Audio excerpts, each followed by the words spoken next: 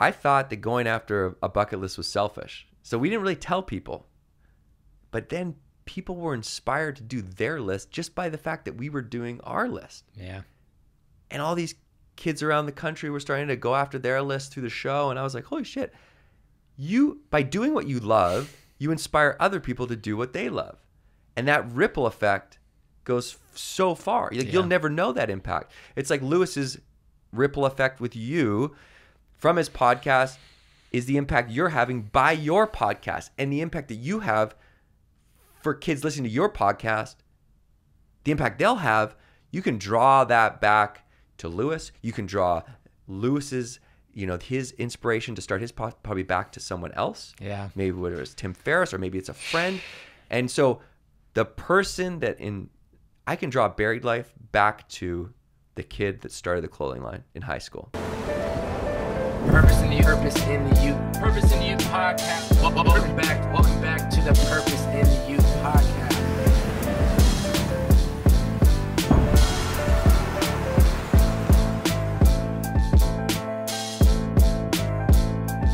Ladies and gentlemen, welcome back to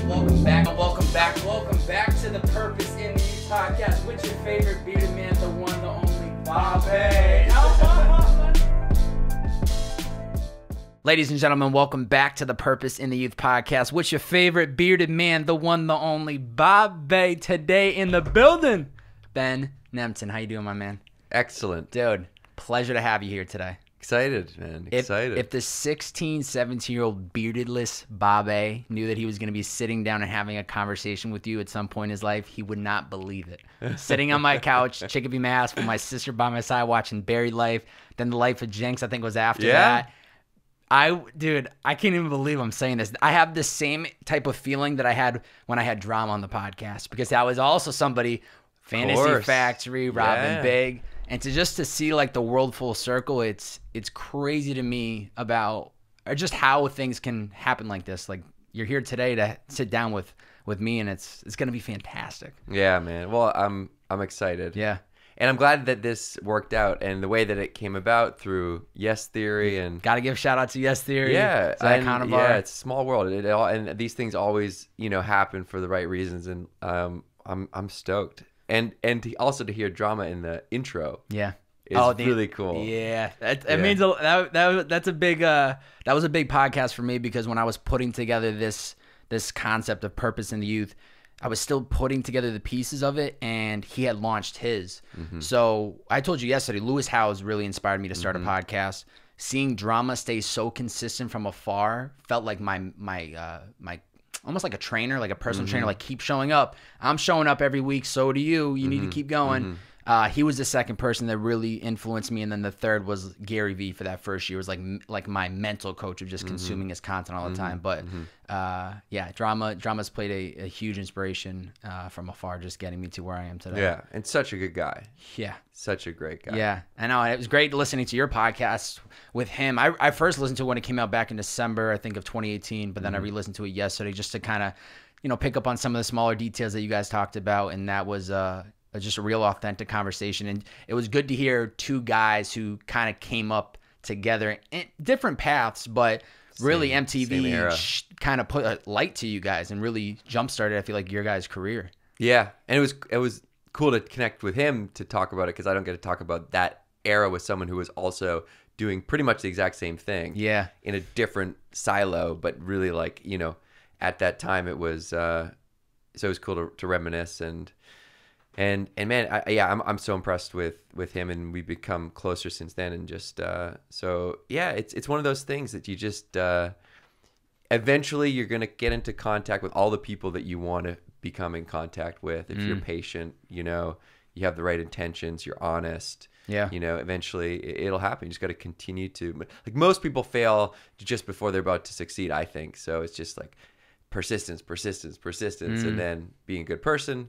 And ultimately, you'll figure out a way, because you just need one yes, right? Yeah. You can get like 100, you can get 1,000 no's. You can get a million no's. You just need one yes. Yeah. So anyways, that's sort of, I think, a good mentality to have, is just, you just keep going till you get that yes. Yeah. And and then you get more and more yeses as you go. And in the beginning, it just takes longer, but that patience and persistence is key. So I'm happy to be here. I'm excited to kick off. Yeah, what is it? 141. This will be technically, this will actually be 140. I think this will be 141 because next week will be 140, and then you'll be 141. Yeah. How'd you already knew that, dude? I'm the super fan. Oh, that's what I'm talking about. I thought it was the fan of Buff. Come on, I'm man. bigger now. We're gonna deep dive into everything. But I really enjoy the process of kind of painting a picture to where you got to where you are today. You know, we see you as the New York Times bestselling author.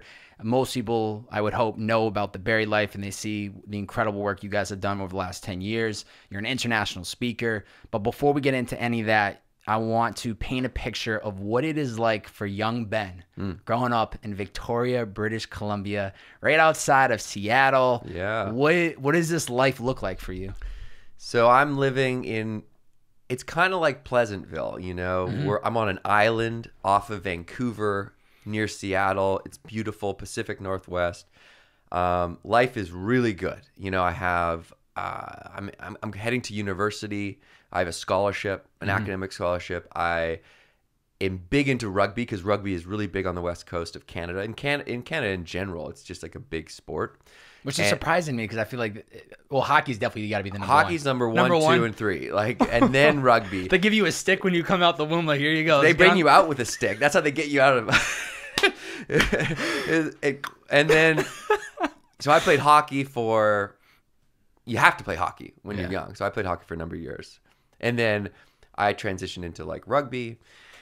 So I made the national U19 rugby team, which was like.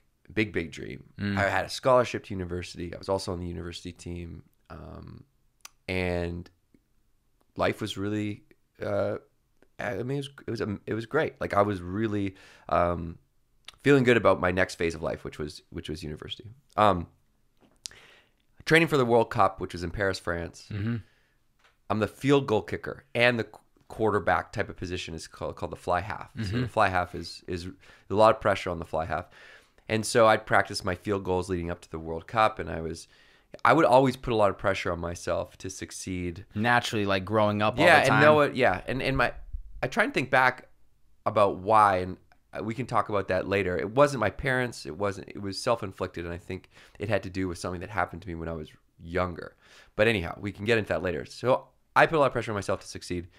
And so I started worrying about my field goals, and I was like, shit, what if I miss a really easy field goal at the World Cup? Yeah. Like, what if I right in front of the goalpost, just blow it? And this is like my biggest chance. I mean, and you know, I'm 19, 20 years old. This is my life, and I that is the worst thing that I could ever think of happening, right? Is messing. And I couldn't get this thought out of my head. Like it just was sort of, it would come to me at night, and it would come in the form of anxiety. And I had actually missed a big field goal in high school. Yeah. And lost, it was at the end of the championship games, similar to the state championships, but it was the provincial championships because we were in Canada, so it's provinces instead of states. But, you know, a big game, and it was the finals, and I had a chance to tie it up, and I missed it. And that haunted me.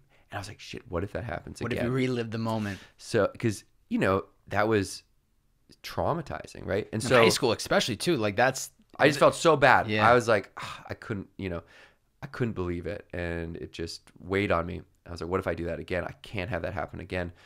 And so this anxiety was growing in me. And I was putting a lot of my pressure on myself to do well academically because I had an academic scholarship, so I wanted to keep that up. And so I started losing sleep over these, you know, all these feelings that were going on, right? Anxiety, losing sleep.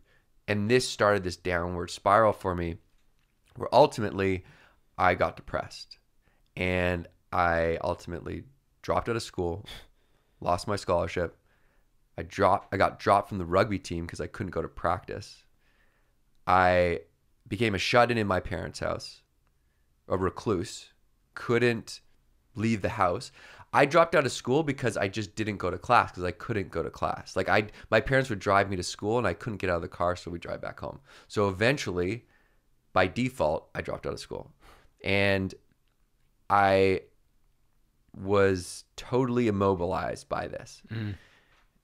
And this is going from 100 to 0, like quick, in a matter of months. And it's this dark downward spiral where I was just so afraid of how far it could go down, like the dark, like in the deep dark night. Like I would just remember just being so scared, like how bad can this get? Like how could it get worse than this? And it was just terrifying. And so my parents were really obviously just beside themselves. They didn't know what to do to help. And they would just encourage me to go for a walk every day. Like it was at the point where I just would go for a 15-minute walk every day, but I'd hide in the driveway and come back and tell my parents. So I went for a walk, but you really were just waiting to go back I was just inside. like, I didn't, I was just this total frozen by these, by the depression and by these feelings. And so at that point, like cut to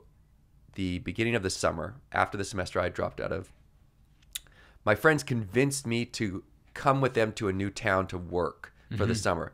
It was like the just standard, like it's summertime, we're gonna get a couple of buddies and go work in another town, have fun, and then come back to school. Still like in your greater area. This was actually, we went to Banff, Alberta. So pretty, it was, I don't know, 10 hours away or something. Oh, wow, okay. So it was a different world. It was a different world. You were away. And so I went there and slowly started to feel better. Like, and there were a lot of things in the long run that ended up kind of contributing to me just maintaining my well-being. But a couple of things that helped right away was like I got a job, so I started feeling some self-worth. I started to talk about what I was going through to my friends, and ultimately to other people about these feelings that I was having. I started to understand that I wasn't the only person in the world to have these feelings. In fact, there are many people that feel like this all the time. And I met young people that were really inspiring, right? And did you not have that growing up? Not so much. Not so much. I had a great group of friends, but I hadn't met people that had done extraordinary things. And there was one kid from my high school that ended up starting a clothing line that when I came back from this trip away, I was like, you know what? I'm going to try and only surround myself with people that inspire me, just like these new kids that I met. And that one decision completely changed the course of my life. Like the reason I'm sitting here is because of that one decision of consciously trying to surround myself with people that inspire me. Because I know there was this kid from high school that started a clothing line out of nowhere. And I was like, whoa, that's so cool. And I was like, how did you do that? Like, I want to get involved. Is there any way I can help you with this clothing line? And he was like, well, if you can help like with press. And I ended up getting him into a blog, and he was like, and that was a good thing for him at the time. And I was like, well, I can't believe how easy that was. Who else can I connect with? What do I want to do? Like if he made a clothing line, what do I want to do? And I thought, I want to make a movie. And so there was this kid from the neighborhood that I didn't know too well. His name was Johnny. Johnny Penn. Johnny Penn, the self-taught filmmaker. Same neighborhood as you? Yeah. Literally. 3 blocks away. Oh my God. Him and Duncan grew up a couple blocks away. Who's older, Johnny or Duncan? Duncan's older. Johnny's younger than me. Johnny took my sister to prom. That's how I knew him. God. So I was like, ooh. Younger or older sister? Younger. Ooh, I got a younger sister too, so that I know that feeling. And they were like, we went as friends, and I was like, okay. Yeah, okay. 12 o'clock, no later. She better be home. And so Johnny had made movies with his friends in the summer, and they would screen them in the neighborhood. And I like knew about these movies, right, that he was making, and he had posted a video on Facebook, and this is like early Facebook when it was just in colleges. And I saw it. And it was him and his friends just like partying and having fun at first year McGill University. And so I knew he was a filmmaker. And so I was like, I want to make a movie with my friends. So I called him up. By the way, it took like 4 or 5 phone calls because he just kept ignoring. He didn't know who it was. And he finally picked up. I was like, Johnny, let's make a movie. And he was like, you know what? I just came back from Cuba with my friend Dave. And we were talking about doing something like this. And then Duncan totally separately came up to me in the bar a couple weeks later and was like, yo, we should do something. I was like, I just talked to your brother Johnny. Let's get on Skype with him and Dave, and we can talk about making our movie. Wow. So that's what we did. We're all like in different sides of the country. Two of them, or actually Duncan as well, was in Montreal. They were going to school. Yeah. Duncan, Dave, and Johnny. And I was in Victoria. And we got on Skype. We started talking about making a movie. And we had no idea what we wanted to make a movie about.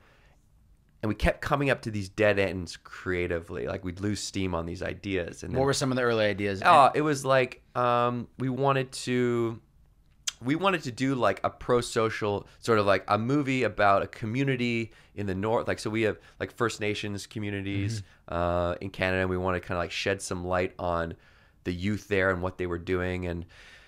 And ultimately we realized we were trying to make the movie that we thought other people wanted us to make, not the movie that we want to make. And so finally, after like a bunch of creative dead ends, we're like, okay, fuck it. Like, what if you could make a movie about anything, what would it be? And how about we all go and make a list of all the things we want to make a movie about if we could do anything? And so we all did that, and we came back on Skype, and everyone read through their ideas of the movie they want to make, and everyone got excited. They're like, oh, that's a good one. Oh, that's a good one. Oh, that's a good one. And finally, I think it's Duncan was like, well, why don't we just do all these things? And that's when the list started to form. So now we were making this list of things that we'd always wanted to do, basically. Then Johnny's sitting at first year English class, McGill University. The professor assigns him a 150-year-old poem called The Buried Life. So he reads the poem. He sends it to us. He's like, guys, read this, especially these 4 lines, right? And so I know the lines are, but often in the world's most crowded streets, but often in the din of strife, there rises an unspeakable desire after the knowledge of our buried life. And he's like, guys, this poet 150 years ago is articulating this feeling that we can't articulate, which is we have all these things that we want to do, but we haven't done them because they're buried. Yeah. And we have moments when we're inspired, but ultimately that inspiration gets buried by the day-to-day. So why don't we call this movie The Buried Life, even though we didn't really know what it was going to be about, okay? And then we thought, how do we unbury our dreams, like our buried dreams? And so then we came up with this question, what do you want to do before you die? Because the thought of death was the only thing that shook us enough to actually realize what was truly important. Like, it put things in perspective. You're going to die. Your time's limited. What do you want to do? So then this list grows out of this question. And then, so now we have this list of things to do before you die. And we think, well, why don't we go out and try and accomplish as many things on this list as possible? And because we can't do these things on our own, we're going to need the help of other people. Every time we cross something off our list, let's help a stranger we meet along the way cross something off their bucket list. And we'll just ask everyone we meet, what do you want to do before you die? And if we can help them, we will. And that's going to be whether we have to walk, bike, or drive. We're going to do this road trip at the end of the summer for 2 weeks, and then we're going to go back to school, and we're going to make a little movie out of it. So that's the mission, right? So this is in like maybe February of 2006. We're doing this. The Buried Life documentary. It's going to take us 2 weeks. No ideas how you're going to accomplish it. No ideas. No money in the bank. No money. No one's helping us. And so we're going to do it at the end of the summer. So, okay, so we start planning. We build a website. We post our 100 things on our website, our list items, right? We build a sponsorship deck. I start cold calling companies pretending we have a production company. And I get a juice company to pay for our gas. Amazing. Johnny and Duncan, the brothers, once it hits summer, they go up to the oil fields in Alberta. They work as a cleanup crew, make enough money so we can buy a camera on eBay and host our website, pay for all that. And I am working as a beer rep at the time. And I am literally trading beer for things, which is totally not what I was supposed to be doing. But I'm like, they're getting pushed. Don't worry, guys. Yeah, we're selling the beer. Don't worry. Yeah, it's getting in hands. And so we, throughout that next 6 months, begged, borrowed, and stole to make this tour happen. We boarded an RV. We would get stuff from local shops and businesses. Red Bull gave us Red Bull. A local granola bar company gave us granola bars. And we were like, we're going to go on and film this doc and go after our list. Okay, so cut to 2006, the end of the summer. We make matching T-shirts with The Buried Life on them. It's like we take the RV to a mechanic. The mechanic's like, this isn't going to make it back. And we're like, whoa, that's a problem. This is a borrowed RV, right? Borrowed RV. Yeah, so you have to get it back. You're supposed to, at least. We have to get it back, but we don't have the money to tow it back. So this is like, there's a moment of truth where we're sitting on the curb the night before we're supposed to go, and we get the news from the mechanic, that day. And I'm like, what are we going to do if this breaks down? Like, we're fucked. And we're Push like, it back yeah. again. And then I remember Dave is just like, there's this silence, and Dave's like, we got to go. We got to go. And we come this far, we got to go. Yeah. And that's one of the benefits of doing things with people, your friends, your pushing people, you, is pressuring like, you to do it. When you feel any type of, you're questioning or you feel down, someone hopefully brings you up, and vice versa. Like, that's the beauty of working with your friends or people that you care about. So we take off. We're like, oh, fuck it, we're gonna go. We take off. The first day we take off, we make the front page of our local newspaper, and I'm crossing off be a knight for a day. Oh, I'm able to get a full suit of armor for free, and it's like I have a knight's armor with a sword and everything. And there's this kid that sees me as soon as I step out of the RV. He's got a plastic sword. He comes up to me and kneels down, and I knight him. And then all these kids come around, and it's like front page of the newspaper. We're like, whoa. Then it's provincial news, and then it's national news, and all of a sudden we're starting getting all these emails coming in of people being like, yo, I saw your list, number 9, ride a bull, I can help you. Or I saw number 41, make a toast to a stranger's wedding, I can get you in because I'm the best man at my friend's wedding. And this is all from the newspaper. This is now, as we start to hit the road, all of a sudden, this is traditional media. Like, this is pre-social media. Twitter, come out. We just started using Twitter in 2007, but this is before that. But you're updating your website as you guys are doing things? Kind of, but they see the website, and it says what we're doing, and it says our list. Yeah. And mainly this is from radio. We would bum rush radio stations. Anytime we pulled into a new city, we go straight to the radio station, park our RV that had, we call them decals, you call them decals, right? And big difference. Yeah. And so, we had like it said, what do you want to do before you die, on the side of the RV? Bold question for people to see that. Yeah. And so we would just go to these radio stations, park outside until they put us on the air. Yeah.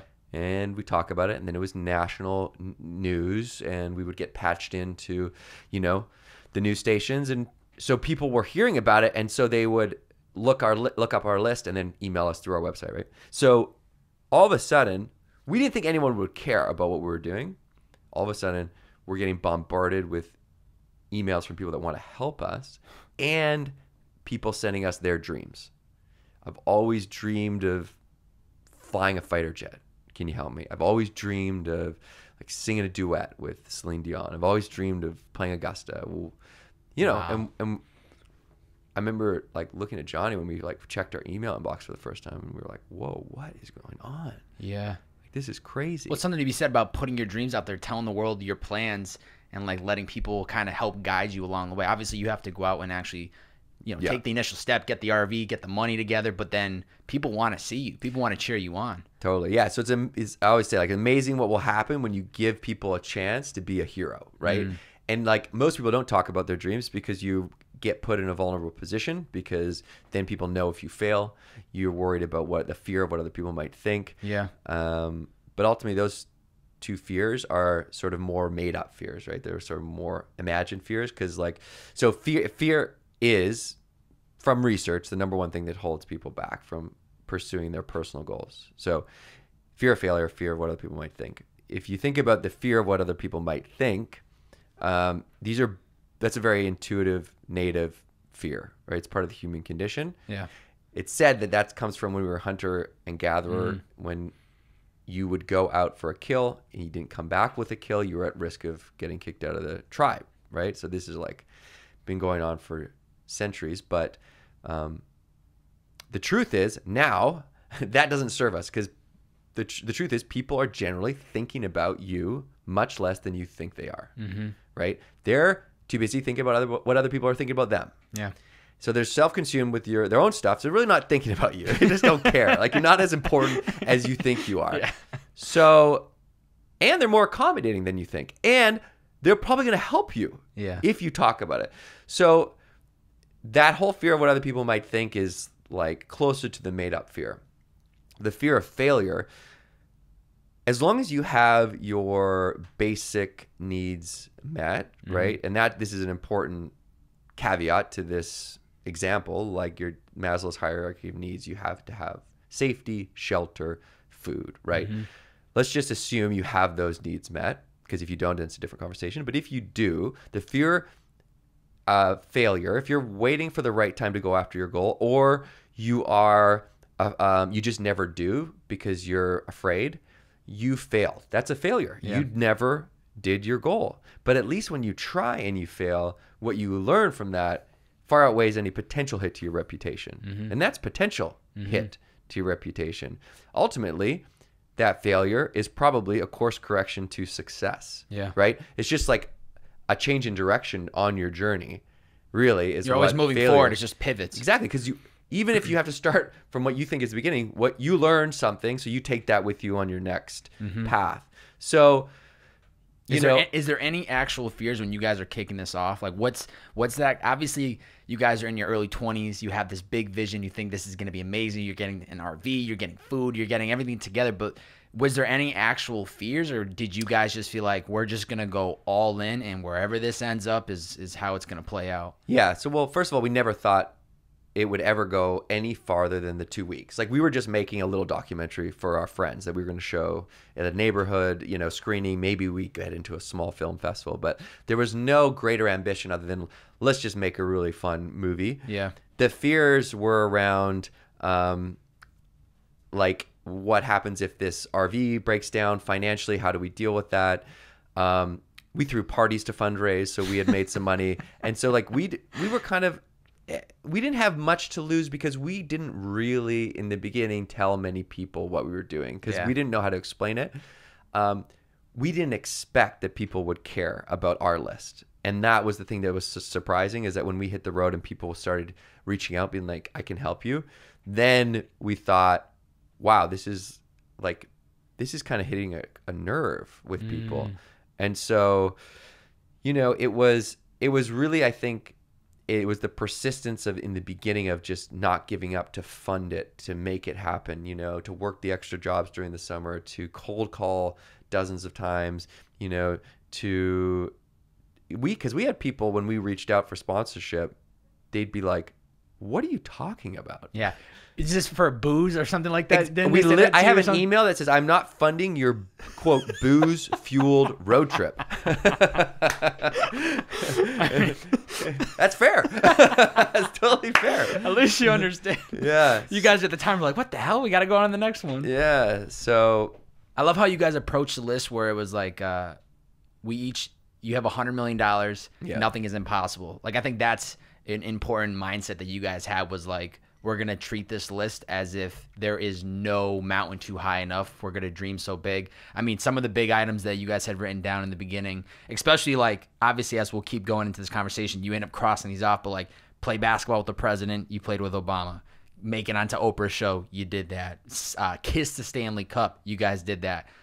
It's just amazing that you guys end up shooting so high, and then everybody starts like helping you out along the way. When you guys were making this list, though, was there one that you were just like, there's no way we're doing this? Yeah, most of them. Yeah, we never thought we'd do any of them. Honestly, like, it was kind of a joke for us. We were like, if we could do absolutely anything and we had all the money in the world, like, if you were a superhero, what would you do? And we were like, we'll never do these, but let's, like, put them down. Yeah. And the whole thing that was so outrageous is they actually happened over time. And that's the thing, when, slowly over the next number of years, these things that we thought were impossible came off the list. And finally, you got to the point where you're like, you have no choice but to believe that anything is possible. It just sort of dawns on you, and you're like, I guess you can kind of do anything you want. Yeah. Right? Which is this totally bananas, like, realization that really anybody can have. And I hope everyone does have eventually, or, starts to understand that you can do whatever you want. Right. Yeah. And it's just like, there's tricks and there's tools that you can use, and there's ultimately, things that you can do to help help you get there. Yeah. But it starts with your mind. Yeah. And saying that you can. Yeah. Really. And we we fell into it. It's not like we were master gurus at 19 and we're like, we're going to, it's the secret and we're going to think it and then it'll happen and we're going to put it out there and blah, blah, blah. And, have the intention. It's like, we didn't know any of that shit. We were just like, let's just do this for fun and let's pretend we can do anything. Yeah. And we got lucky, right? We really did. It was the right time. It was the right chemistry between the four of us, and it just kind of was this lightning in a bottle that just happened. And so, after that first tour, so 2 weeks, you guys. 2 weeks. How many items did you cross off? Oh, a lot, way more than we thought. Like 20 or something. I mean, we kicked a field goal. And we were like. We saw the Stanley Cup that first time. That's amazing for Canadians. For you guys are like, this is the Holy Grail. This is bigger than the Bible. Oh my God. This is the Bible. If you Google the Buried Life Stanley Cup, you'll see a photo of the four of us beside the Stanley Cup with our stupid matching t-shirts, just like with the biggest shit-eating grins on our faces. We're just like, yeah. We did it. We did it. And then, but the thing that was really the game changer was the first tour the first person that we helped. Brent. Yeah, Brent.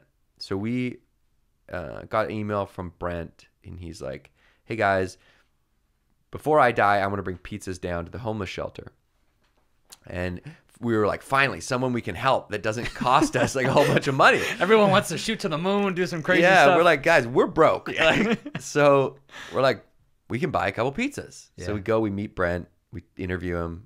And he's like, the reason why I want to bring pizzas down to the homeless shelter was because I lived in that homeless shelter for many years. And the days that people brought in food were the best because it felt like somebody cared about. Yeah. So he's like, I want to do that. And we learned through this conversation that he got himself out of that homeless shelter by starting his own landscaping business. This landscaping business relied on his truck. His truck had broken down, and he was at the risk of losing everything, right? Because that was his business. His business relied on his truck. And so we were like, hey, is there anything we can do to help? And he'd be like, the pizzas. So he'd never talk about the truck. And we're like, fuck, we got to figure out a way to get this guy a truck. And so we went on the radio and we're like, if anyone has a truck, and like nothing. And we go to a used car salesman and we're like, hey, we have $480 between the four of us. Can we buy that $2,100 truck? That's a bold ask. And we told him Brent's story. And you guys were filming like on the spot too? Oh, yeah. So the guy's probably like loving it, right? Yeah, you're putting him on the spot. You told him we had our the camera we were using was the Sony. I forget what it's called. It had like a big red back. It was looked like the ones they use film feature films now. Yeah. So, and he's like, all right. So he gives us the truck. He then pays out of his pocket the insurance. The guy does. Yeah, the guy's a legend. The owner of the used car lot. And so we just take the keys, drive it up to Brent, toss him the keys, and he just stands there. He bear hugs me, starts to cry, holds me for a long time, and just no one had done anything like this for him in his life, right? Yeah. And he just was so beside himself, and it was a moment that really made a huge impact on the four of us. It was the first time we'd ever helped someone. Yeah. And so we're like, whoa, we got to keep doing this.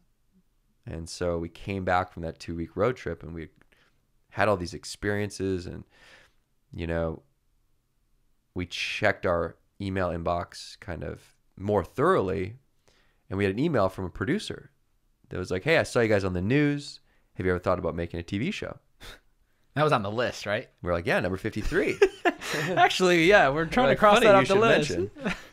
So we meet with this producer at this fancy hotel in Vancouver, and he's like a big deal. He's he created Sports Center in Canada, and he's a legitimate senior producer. And so he's like, if you want, we'll go to Toronto, meet the Canadian networks. We'll talk about doing a show. So Johnny cuts a little trailer of this 2-week road trip, and we ended up putting it on YouTube, and it made front page of YouTube. This is like 2006. You can look up the Buried Life trailer, 2006 video. It's like in a square. Yeah. Yep. So we talk with networks, and they come back and they're like, we want to do a show. So we get the contract, and we're looking it over, and we're like, whoa, they're going to own everything. Like, in the fine print, they were trying to kind of make it all, make your show. We're here to support you. Totally. And it's like, wasn't even fine print. It was just like, we own everything. And that's the way it is. You know, it's like, that's the way TV works. It's like, you come with an idea, you know, for the most part, the network or the production company. We're taking a risk on we're gonna invest millions of dollars to produce this show. We're definitely gonna own it. So we're kind of like, I don't know if we want to do that.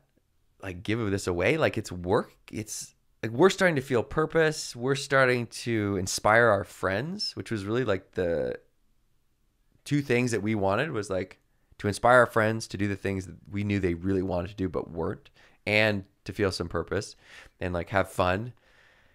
And so we turned down the show. And was anybody for it out of the four of you? It was that's a tough. It was our most difficult decision. Everyone around us was like, do the show. I mean, it was like a no-brainer. And the thing that miraculously works with Duncan, Dave, Johnny, and I is that we will disagree, but ultimately we will come to a consensus. And that's the way. We've never done something where one person didn't want to do it. We've somehow aligned, and everyone feels good about moving forward, and that's the decision that we all made. And I had met someone in Mexico when I drove down with my parents, who knew someone who is like this random connection to LA, and she watched the trailer that we had made, and she's like, you guys should think about doing this in the US if you're thinking about doing it in Canada. And I know a couple people in LA, you know, because everyone knows somebody in LA that works in entertainment. Yeah. And so I ended up flying down to LA on her buddy pass. So she gave me a free flight down to LA, and she introduced me to some of her friends. And you know, everyone's like, hey, this is like, I mean, very LA. Hey, yeah, we want to do this. This is awesome. Right? Yeah. And so I come back from there. I'm like, guys, I think this is bigger than we think. Like, and that was sort of the straw that broke the camel's back for us to say no. Yeah. To, because you knew there was other interests. We just knew that, like, if we stayed the course, something's gonna happen. We're gonna and we had this dream of MTV in the States. Like, in MTV America for us, you know, was as big as we could go, right? Huge. I mean, at this time, totally. 2006, 2007. It was like the Jackass era too. Like, it's like just after that, and so we're like, fuck it, we're gonna continue to do this on our own. And so we went back to school.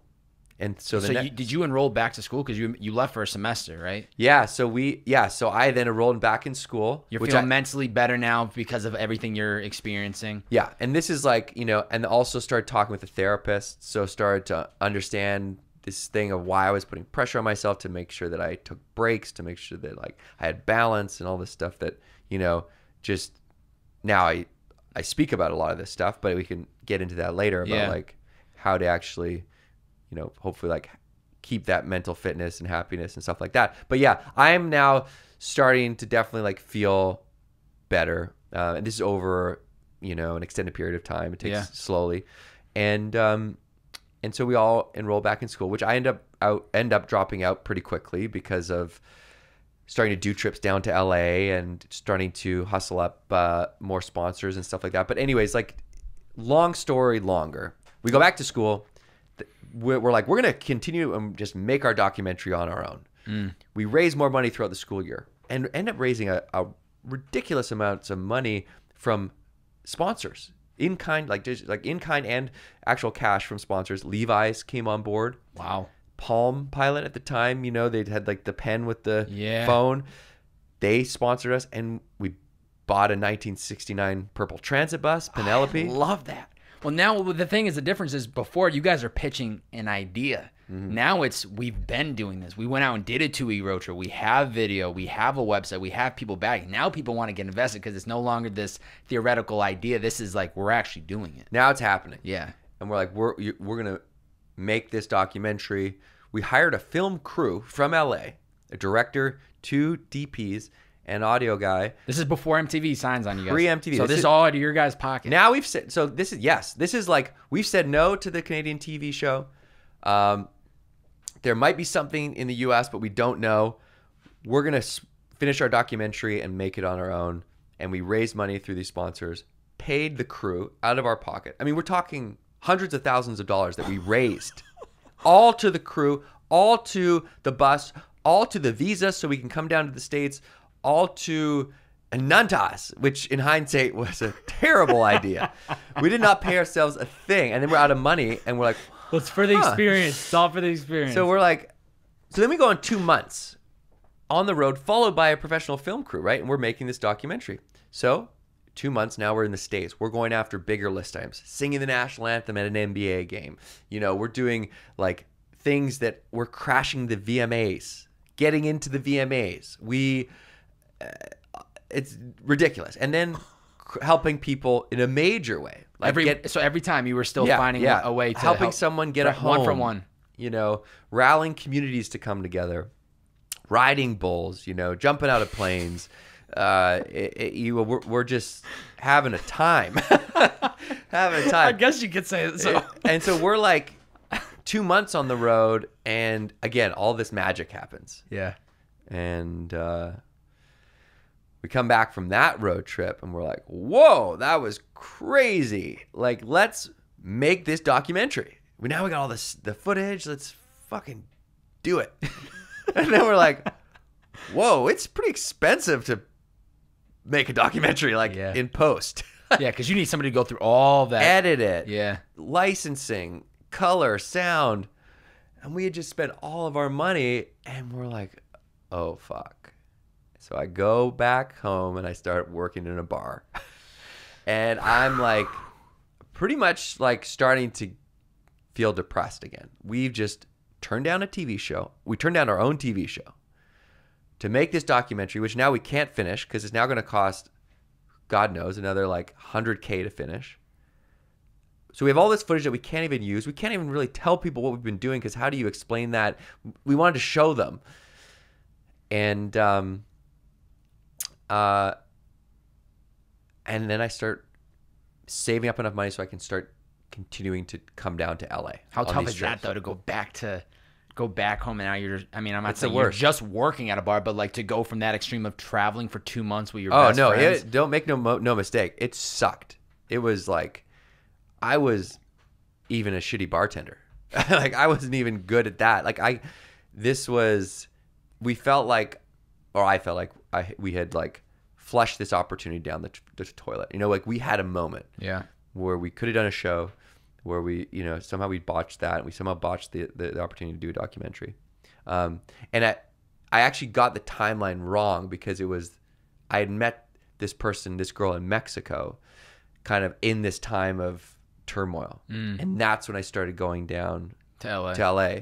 How often are you going to LA? Is this like every couple months? You're just going there to network, shake hands, and I was like I would meet with people, then I'd come back for follow-ups. By yourself or by myself? None of the boys? No, because like it was just too expensive for us all to go. So Ben's like, I'll take it. I'll go to LA for the weekend. Yeah, so I would just, and that's when I dropped out of school to do this. As things, you know, and then there started to be some interest, and so I would start doing these trips, and I started to stay down longer. I met a girl down in LA and I would stay with her and we became boyfriend and girlfriend. And so, you know, I would stay down for longer and ultimately figured out the business of TV down here by meeting with agents, meeting with production companies, and ultimately meeting with networks. So we ultimately partnered with a production company in LA, and it was a production company that our agents, after we had finally got an agent, couldn't get us a meeting with. We had to find another way to get a meeting with them and partner with them, then pitched networks. And MTV and ABC were both interested, but MTV at the time had an amazing president who had been there for 18 years, from like an intern all the way up to president. Wow. Named Tony DeSanto. He immediately understood what we were doing. He got the ethos. He said, I'm going to let you guys make this show. So our request to MTV was that we are executive producers. We hire our friends as the crew. We edit, choose the music. You guys can't help us. Wow. Which you guys went in swinging for the fences. Very aggressive. And that's, you know, we had had been through the process at least the first time. So we sort of, you knew what you were walking into. We knew what we were walking into. We at least now had a track record of doing this for now 2 years, right? We had this footage, so we had an incredible pilot that we had shot. We made a full pilot on our own of, ironically, crashing the VMAs and getting in without them even knowing, in matching women's suits that we got at a thrift store, right? So, and then paired that with helping someone, so they saw the format. So it was very easy for them to be like, yes, and it was the right time because they ultimately were trying to shift their programming to more aspirational stuff with Jenks, with My Life is Liz, which was the scripted show that was more positive. And so they were like, he's like, okay, rock and roll. And so now we're packing up our bus in Victoria, driving down to LA to live, to make this show. And we're like, let's go. And at this point, this is 2 years in on the project almost. 3 now. 3 years. This is now 2009. So we started in 2006. That was our 2-week tour. 2007 was our 2-month tour. We ultimately took us about another 2 years to sell the show. Wow. Where like to actually like sell and move down to LA. So March 2009, we moved down. We get into pre-production. We have no idea how to make a television show. Are you guys all living in on the bus? No, at that point we're all living in a 4-bedroom apartment. Wow. So we lived in a 4-bedroom apartment for 2 years, but we lived at the production studio. We slept in the edit bays. Just working, trying to put this non-stop. Together. We would shoot on, and then, so the way the production schedule works for the most part in television is like, you shoot on the road and you're sending tapes back to production. They're starting to cut, send rough cut to MTV, send fine cut to MTV. MTV sends back their notes, and it's this process to get to the locked cut. And when it's locked, it's done. And everything's on a timeline because it's very expensive to keep production studios open and edit by avids and all this stuff. So we're on the road trying to give notes, trying to film, and MTV is sort of locking the cuts. And we're like, wait, this is awful. Like, we can't let this episode get out. Like, this is not good enough. So we end up having, after we film, come back, pay an editor out of our own pocket to re-edit the episode, send it to the president of MTV, which is very not a good look, right? For your production company that you're working with, the executives that are giving the notes, and you know, only the only 2 cuts maybe make it to the president, right, to sign off, like the fine cut and the lock cut.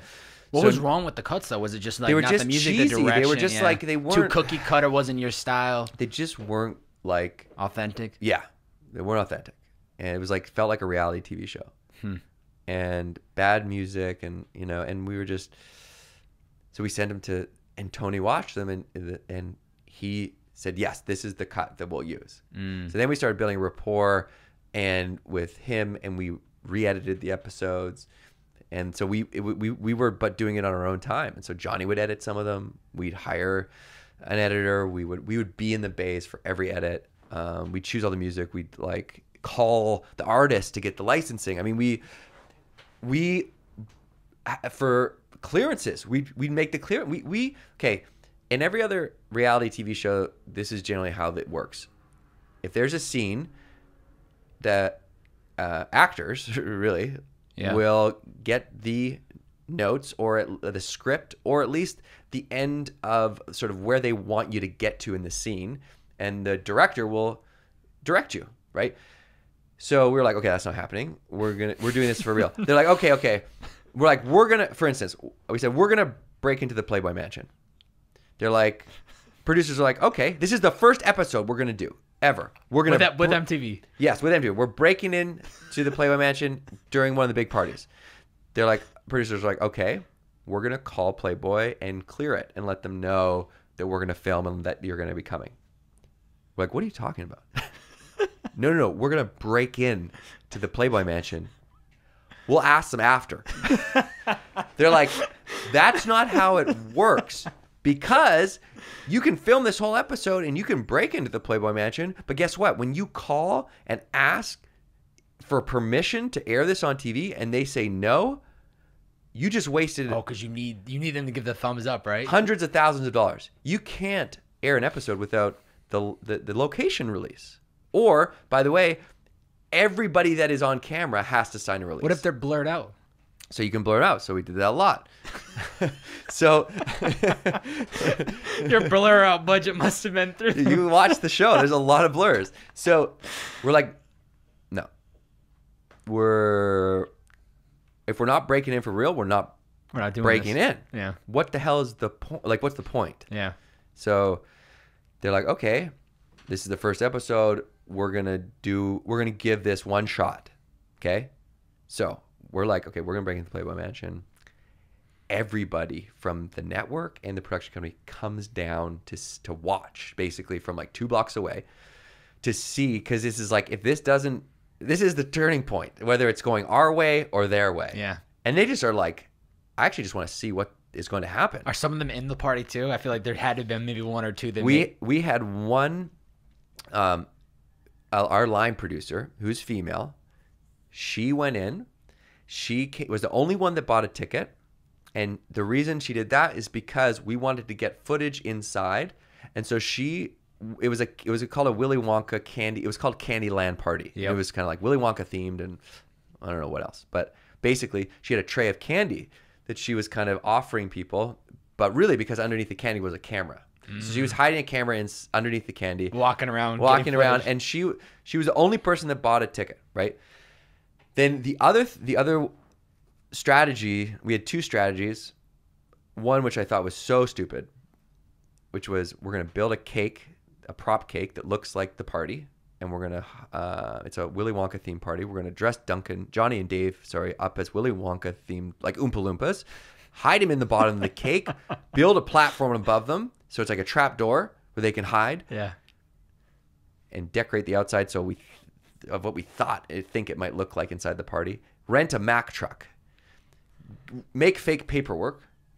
Duncan will pretend to be the delivery guy, put them inside the cake, inside the Mack truck, deliver the Mack truck at 5 p.m. the day of the party, and say that we have a delivery for the Playboy Mansion, and sort of how do you get the cake in though?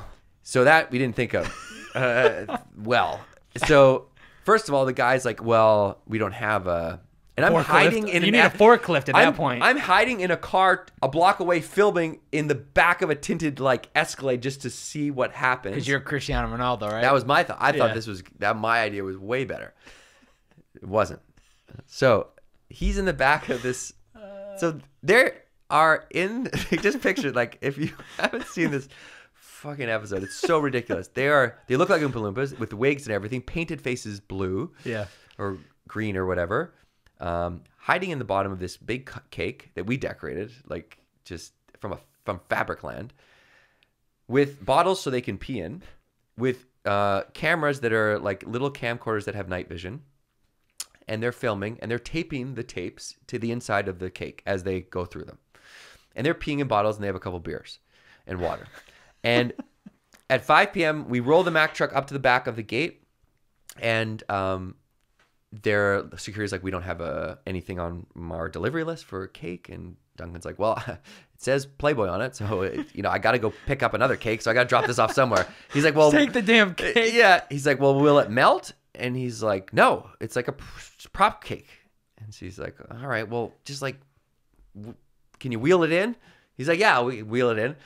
So just like put it over there or something. So out the back of this truck, wheels this thing, and he has another guy beside him, and the back driveway is really steep, and all the security are union, so they actually can't help. They can't touch it. They can't touch it.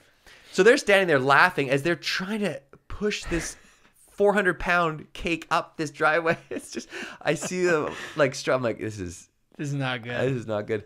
So gets them up, puts them in the side of the driveway, and leaves them. Okay. Now we can't contact them. We can't get through them on text. We don't know what's going on. They're just in that cake for 6 hours and they don't know where they are. Yeah.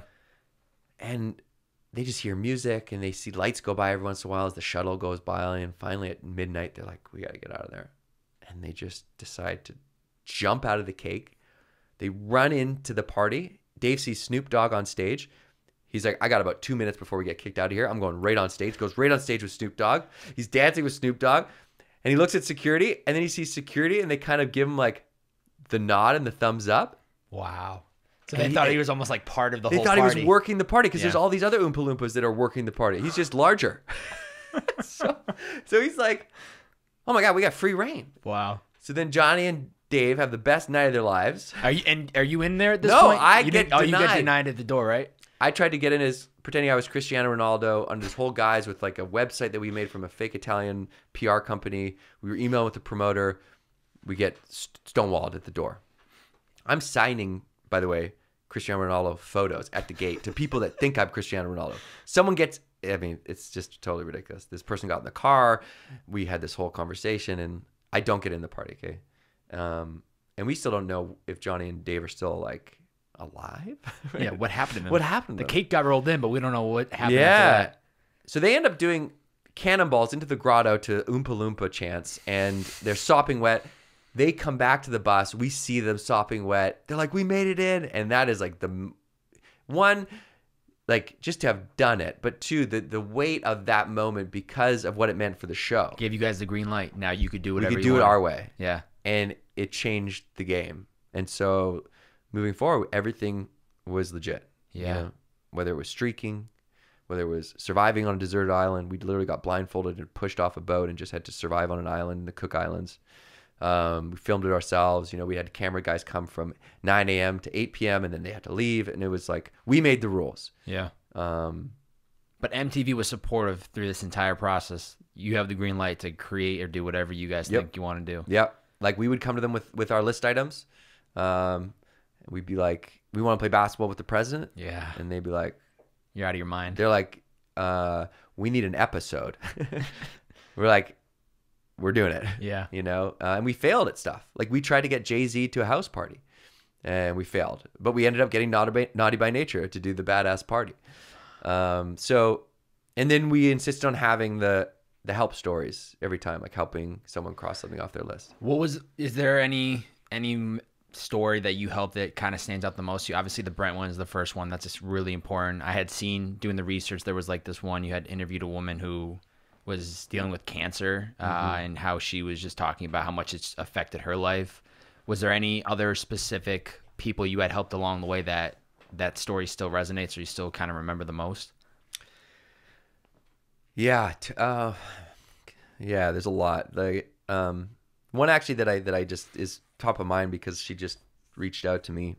It was a girl that, and this is like some of the things that I've been focusing around. My speaking is around mental health, so it's sort of top of mind. But we really wanted to do an episode that focused on mental health or like something like that. And so this girl she struggled with self-injury and cutting, and so she wanted to make it okay to talk about what she was going through in her small town of it was Rochester, Minnesota, or something like that. Rochester, New York, maybe. No, it was in Minnesota, but anyways, it'll come back to me. But her name's Lexi, and so she wanted to make it okay to talk about. So we created this event with To Write Love in Her Arms, which is a nonprofit, great nonprofit for people that are struggling with just about anything. Yeah. But it's to this day, we're still close with the founder, Jamie, and them.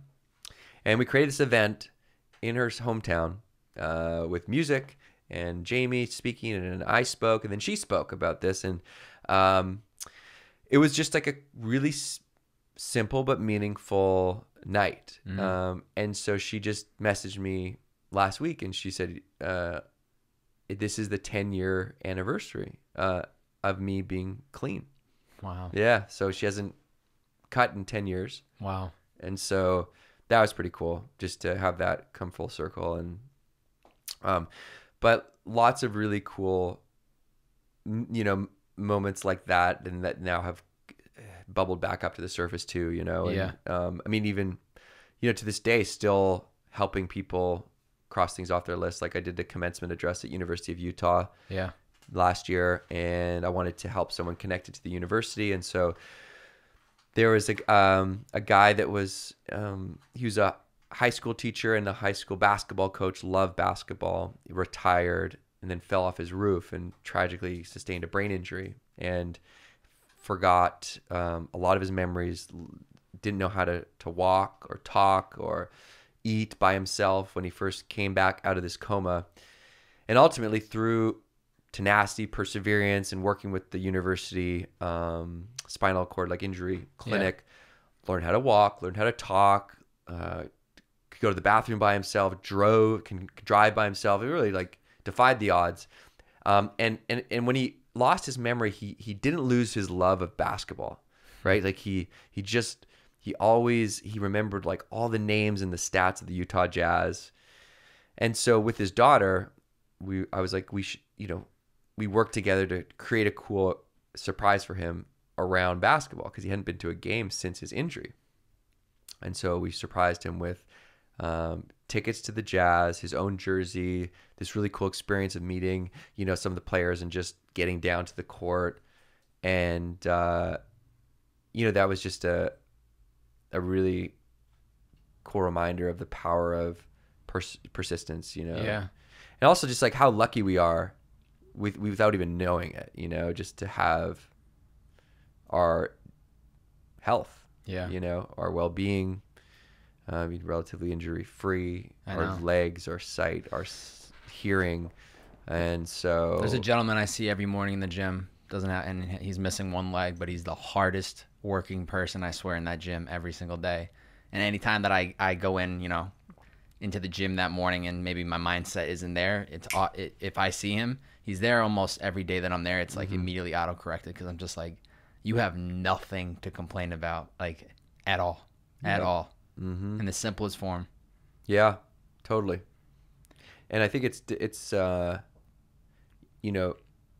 reason that we use death as a device to remind ourselves of the things that are important to us, right? That's why what you want to do before you die is really the one thing that made us think about what was important. It's just it just so happens that it's usually death or a close brush with death that makes us realize how lucky we are. And it's a shame that it takes that type of tragedy or near death experience to make us sometimes truly value the importance of just breathing, and how lucky we are and how grateful we should be just to be here. So how can we give ourselves that reminder that we are going to die without having to go through that? Because that isn't nobody should have to go through that. But we need that reminder. So what can you do to remind yourself that your time is limited and that you can do the things that you want to do? And that's why, I think reminding yourself that you are going to die, and also anything you can do to remind yourself about the things that are important to you, which is why the list, again, we fell into this idea of a bucket list, but ultimately it's super powerful because it's a reminder of the most important things to do to you in your life, right? If you write your list properly, take the time to think about what's going to give you the most joy, happiness, fulfillment, then the list itself, that's just a reminder that those things exist. Because if you don't have something to remind yourself, they get buried. Yeah. Right? That's why the poem The Buried Life was written 150 years ago. This is not a new feeling. This has been happening for hundreds of years. This is a human condition. The things that you truly want, they ultimately get pushed till tomorrow and tomorrow because there's no deadlines for those things. And we have deadlines for all of other shit. So you push them, you push them, you push them. If you don't have a reminder, they continually get buried until you get to the end of your life and you look back and you're like, fuck. Yeah. Where'd the time go? And that is actually backed by research. There's a new study that came out by this guy, Tom Gilovich, who's a psychologist out of Cornell. And this is a game changer when I read this. And he basically did 6 academic studies. He wrote one paper called The Ideal Road Not Taken in the journal Emotion. And he found that people at the end of their life don't regret the things they did. They regret the things they didn't do. And when he asked people dying, people on their deathbed, and this is you'll read books by hospice workers, and it's consistent, right? The number one regret that people have at the end of their life, 76% of people feel this way, is not living my ideal self. So not living the life that I wanted, living the life that other people wanted for me, or the life that I think other people want from me. 76% of people die with that regret, not being themselves. That is so fucked. Like that, no one should feel like that. Yeah. Like, so I hope that more people get into the 24%, right? Which is the minority of people getting to the end of life feeling, content. I did it. I feel like I did the thing that I needed to do, or the little things that I need to do. By the way, it doesn't mean that you have to make your living doing those things, right? You just need to take time and prioritize that time and do the small things that are important to you, so that when you consult your future self down the road, like think about yourself on your deathbed, that's an easy way to make decisions when you are at a crossroads. Will my future self regret not doing this? If yes, you have to do it. Yeah. Right? And so any way you can kind of remind yourself of that future self and have reminders of the things that are important to you, like your list or an accountability buddy that checks in on you, right? Yeah. That increases your odds. Maybe it's a reminder on your phone. Maybe it's a group of friends that get together to do something together, or to talk about the things that you want to do. Like any accountability that you can start to impose, to get self-imposed deadlines around those personal goals, so you don't end up at the end of your life looking back with regret, is super important, and that's kind of the sole purpose of why I've been speaking, is because when I learned that from that study, I was like, wow, that's heartbreaking. And in that, I don't think that needs to be the case.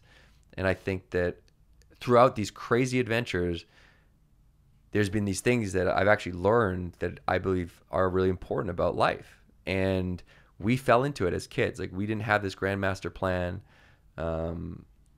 We just stumbled our way through it. But looking back, it's like we got really lucky with a couple of these deeper philosophies around, thinking about your life as being finite, reminding yourself that your goals, your personal goals, are important and exist through either a list or friends to keep you accountable. And ultimately, the thing that we didn't understand when we started Buried Life, that now I know is just like a pillar of truth, is, as I said, when we started, I thought that going after a bucket list was selfish. So we didn't really tell people. But then people were inspired to do their list just by the fact that we were doing our list. Yeah. And all these kids around the country were starting to go after their list through the show. And I was like, holy shit. By doing what you love, you inspire other people to do what they love. And that ripple effect goes so far. You'll never know that impact. It's like Lewis's ripple effect with you from his podcast is the impact you're having by your podcast, and the impact that you have for kids listening to your podcast, the impact they'll have. You can draw that back to Lewis. You can draw Lewis's, his inspiration to start his probably back to someone else. Yeah. Maybe whether it's Tim Ferriss or maybe it's a friend. And so the person I can draw Buried Life back to the kid that started the clothing line in high school. Yeah. That clothing line doesn't exist anymore. I don't even know if it was successful. It doesn't matter. The impact that had was me calling Johnny, starting the Buried Life. The impact the Buried Life had, continues to have, is like the Yes Theory boys. Yeah. People like myself.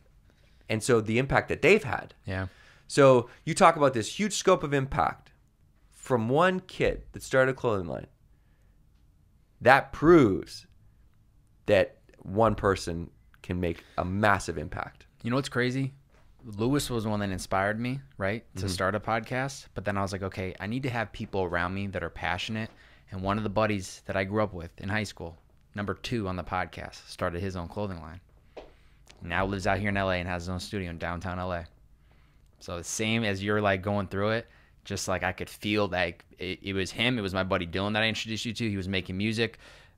Nathan was making clothes. Another buddy was shooting photos. These guys at small scale were doing the thing they love, but it was so inspiring to me because they were waking up and they were so driven. They were so driven. They were sober. They were just focused on their thing. They were the outcasts, the outliers of like, oh, these guys are trying to create and do this thing, and now they're all living full-time off of their passion. And I even got, if you can look to your right, I got Lewis's DM right there. And when I had DM'd him one time just saying like, you inspired me, you know, X, Y, and Z. And it's just a constant reminder for me because it's like I'm now, what is so mind-blowing to me is people like yourself. I've even just casually just talked to him through the DM once or twice before, and it's just so crazy to me because this all stems back to just the unknown. When you got, just like you guys are talking about today, just you have this list and you're just going to go for it. I had this podcast, I'm just going to go for it, and it is amazing feeling that I can't even express to people that listen. It really, it's through guests that come on and tell their story that they get to hear, but it's like the only thing that separates people from where they are today and the life that they dream of living is just by action of doing. You don't have to have the perfect blueprint. You don't have to have it all figured out. You don't have to be the master of a craft. I tell people all the time, I joke around, I claim to be the world's favorite podcast or the world's favorite bearded man, the world's favorite Uber driver. But at the end of the day, I'm just a normal human being. I love people, and it's like, if there's anything I've realized, it's if you really are willing to work hard and put yourself in a position to succeed and throw yourself out there and make the necessary sacrifices, the world will full circle and bring it right back to you. Bring it right back to you. Why does, I'm really curious, you guys end up doing 2 seasons of MTV. Yep. Why stop? What was the decision? Because for something that's creating so much good energy, so much positivity for the world, what ends up being the deciding factor to stop the show? Well, we realized that the format that we had created was, it just wasn't scalable, because every time we would do something new, we had to one-up what we had done before. And so we started to realize that we couldn't keep doing that. And also, think back to 2011. That was when Jersey Shore popped. So all of a sudden, Jersey Shore rocketed into the ratings. They were, so to like perspective, like back then, if you get like a million, a rating of 1 million viewers, it's like, it's pretty solid. And when they say million, that's within that when it premieres? Yeah, exactly. So like, yeah, when it premieres, like 1 million people watch. 1 million to 1.5 million, like it's pretty good. Yeah. Jersey Shore was getting like 8 million. And so all of a sudden it was, and also Teen Mom was starting to get like 4. And so the ratings just didn't stack up. So we were at this point where the ratings we had to hit were just next to impossible for us unless we were doing the most ridiculous things, and we couldn't keep doing the most ridiculous things. So it was just, it kind of was business, had its run. Yeah. And then we were focused on the book, and we did speaking together, and then we started a production company, and we did Theos, is that the name of it? Yeah, Theos. we did some like shows. We did one with Rory Kramer on MTV, Dare to Live. We got Rory past guest Right 110. Look at him. Look at 110. He looks like he's standing for a mugshot almost. Rory. Oh, I didn't realize you guys actually did that show with him. Yeah, we created with him. Wow. Yep. Wow. So that was a fun one because it was very like much, had the same DNA. Yeah. Definitely same DNA. He could have been the 5th member of the squad for you guys. He definitely would have fit right on in. Yeah, that was cool because that was really fun, and we did a couple other shows with MTV that we produced, and then I started doing more speaking, and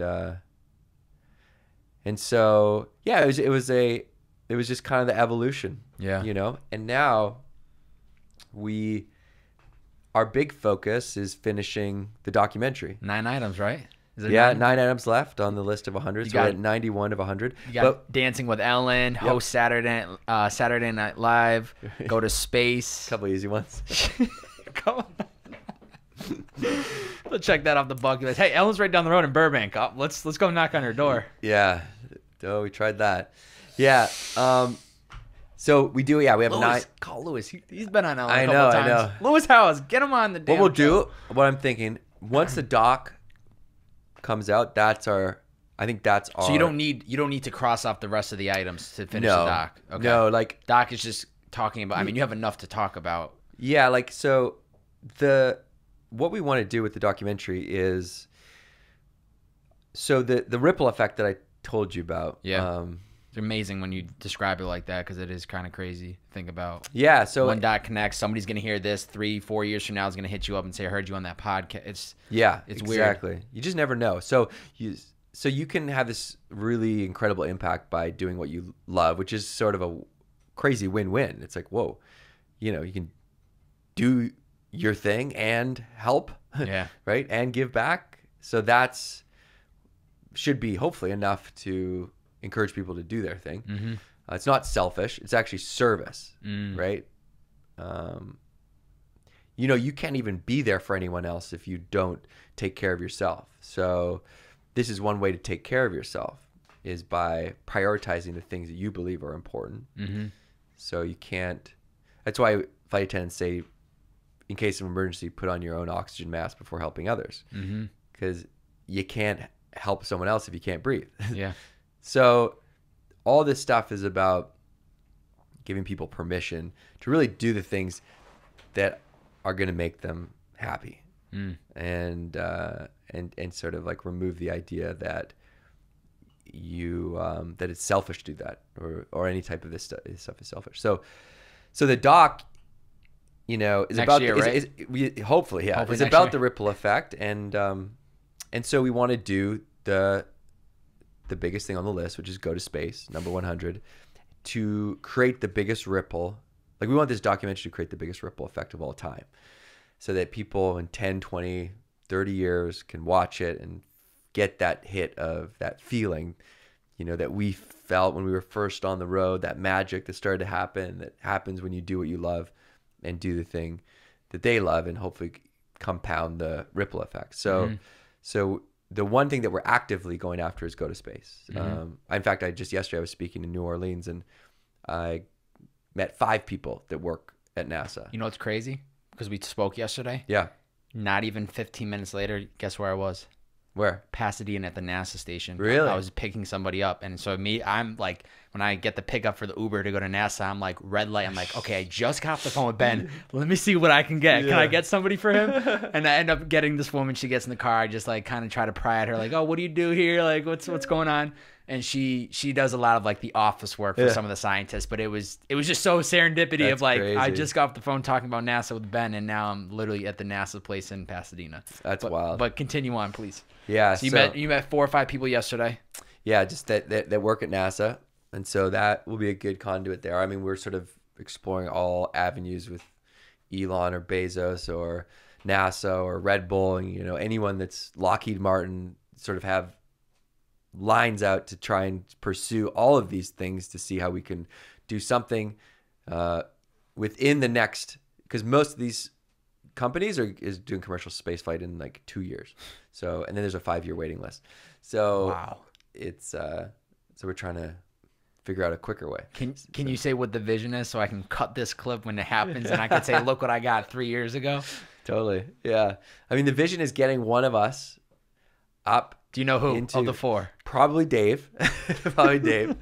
And ultimately, what would be the dream? And we've been talking with we've been talking about this with them, is doing something with the Yes Theory guys, because they were inspired by Buried Life in part, and to prove the ripple effect. Yeah. To come together with them and do something with them in some way, shape, or form would be really cool. So they send you guys into space. They flick the match. Dave goes up, or one of each. Bring up Matt or somebody up there with them. Exactly. Yeah. So that's we're chipping away at that, and that is my before I die, that doc will be made, and so that's kind of what I've been working on and doing, along with the speaking and writing some more stuff around another book, and so the journey continues. Yeah. How amazing is it that you guys end up creating a New York Times bestseller? Yeah, I mean, that's not a light. Let's not glaze over that. Like, what do you want to do before you die? Ends up becoming a New York Times bestseller, and you guys just republished it back in May. What was that all about? Yeah, so it had been in print for a number of years, and we just did a new edition, which was like we added some content to it, and effectively made it so that it's now timeless in the sense that like it could, in 20 years someone could pick it up and it would still be relevant. So yeah, that book's cool because it was, talk about this idea of a ripple, and you just don't know where that's going to come from, like where that spark of inspiration is going to come from. It could come from someone it could come from someone you read, it could be something that you don't know. And so the idea for the book is let's gather all the answers. So people have been sending us their dreams for years, and so we collected the 200 most moving dreams. Whether they made us feel something in some way, shape, or form, made us laugh, made us think, moved us in some way, and then we got artists to illustrate those dreams, and we put them in a book, and we put quotes in our story and through it. So yes, that's what you want to do before you die, and that may have been our biggest for 4 guys that, including one that barely passed English to get a #1 New York Times bestseller, is I don't think should happen. Yeah. Right? Like, yeah, that's crazy. It's crazy. New York Times bestseller. I mean, when the doc rolls out, whenever that happens, and you guys shoot up into space, and it's kind of ready to change over the chapter and kind of close the buried life, what's the big takeaway from it all? What do you think this resembles?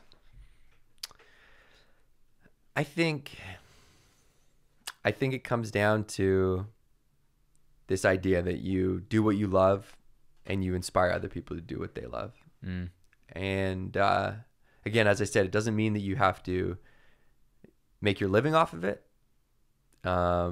But make sure that you carve out time and prioritize that time to do those things that you love, because you don't want to end up at the end of your life looking back and thinking, damn, I really messed that one up.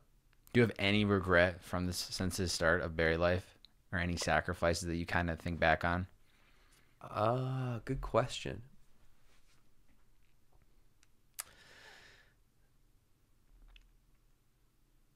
I don't know.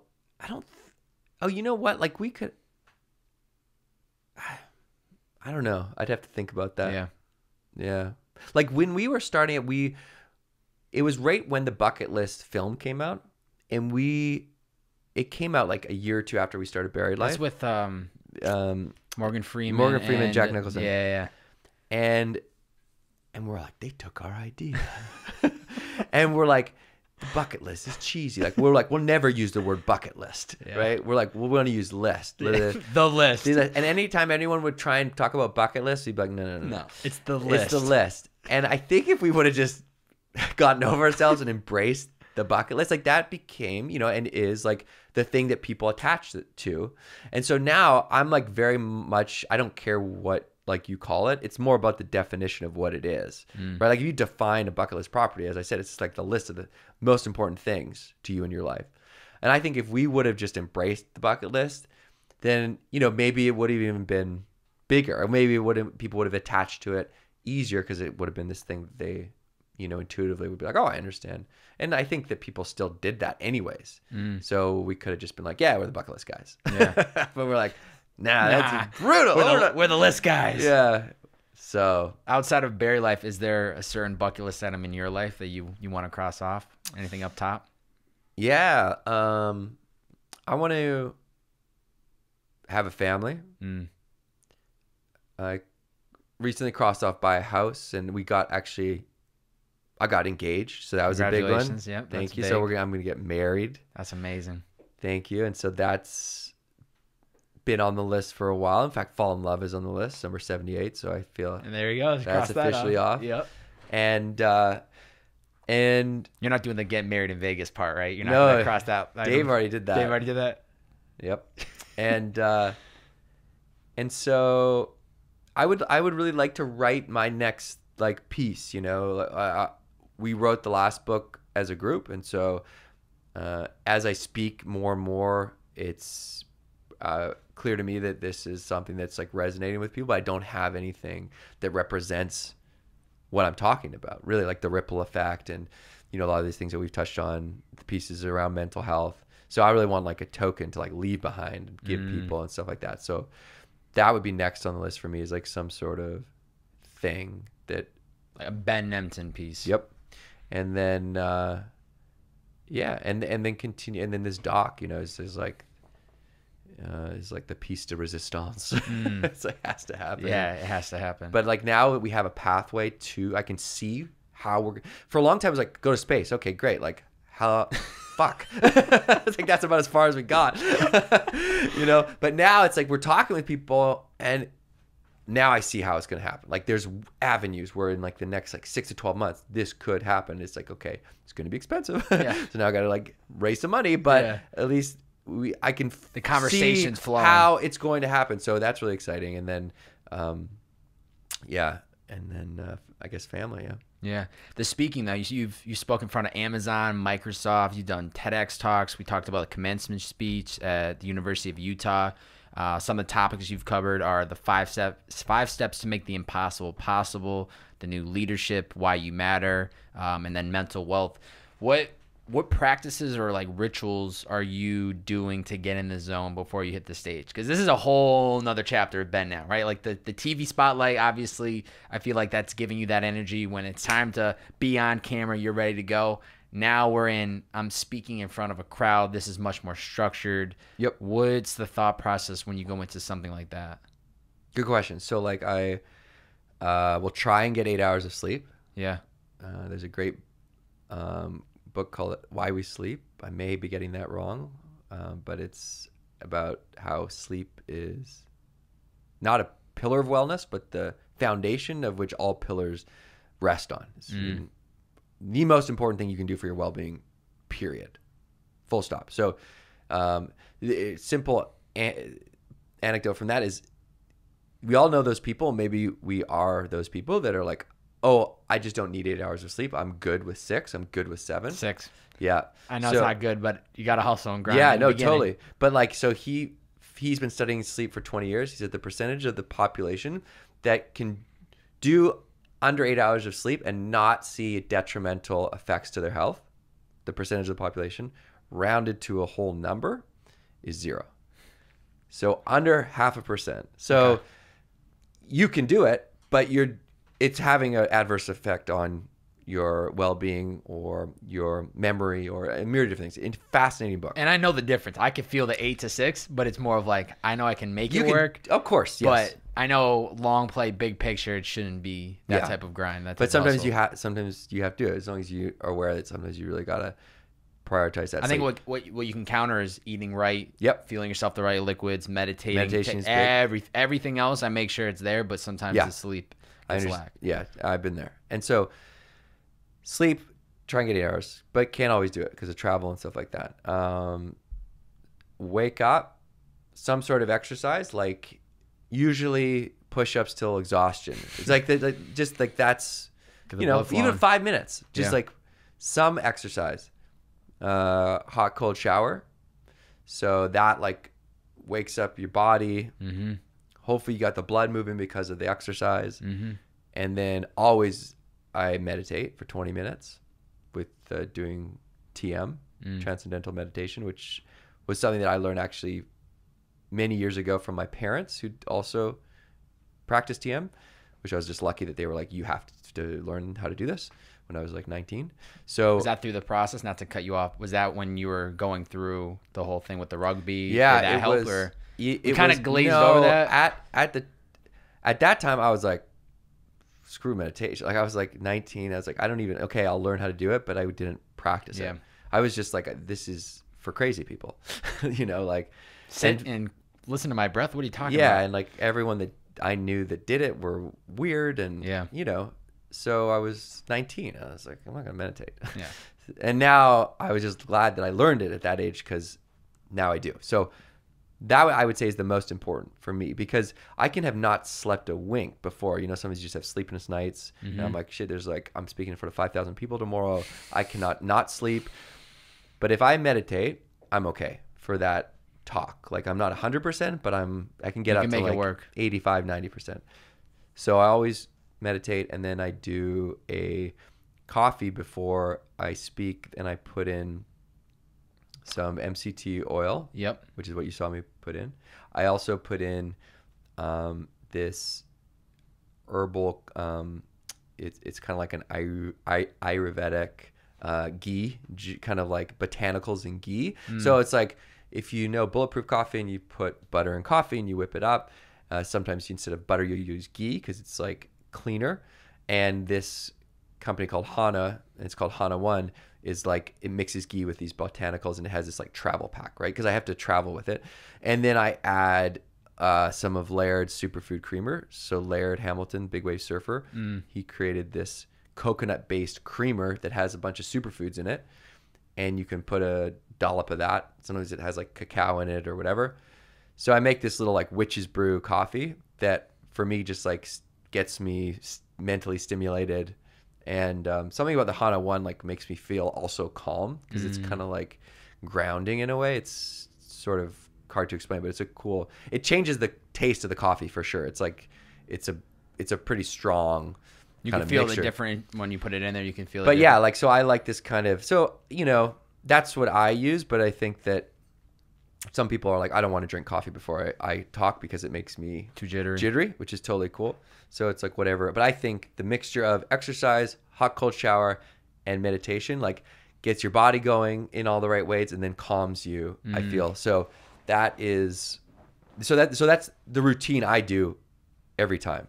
And without fail. And if I can only do one, I meditate. And then off you go. Then try and have fun. And, if you get nervous, it's crazy. I wouldn't say it's crazy. I actually understand because I've been doing it. So public speaking is people's number one fear. Like it's the greatest fear people have above death is speaking in front of a crowd. So Jerry Seinfeld has this bit. It was famous. You probably know. He's like, people at a funeral, people would rather be in the casket than doing the eulogy, right? So this is crazy, but it's true.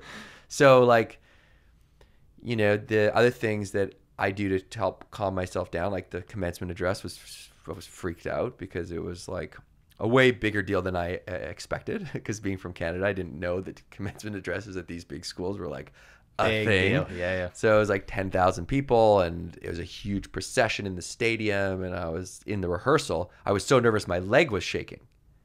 Like uncontrollably. Yeah. And I was like, oh my God, I cannot have my leg shaking when I'm doing the commencement. All the most important people are behind me.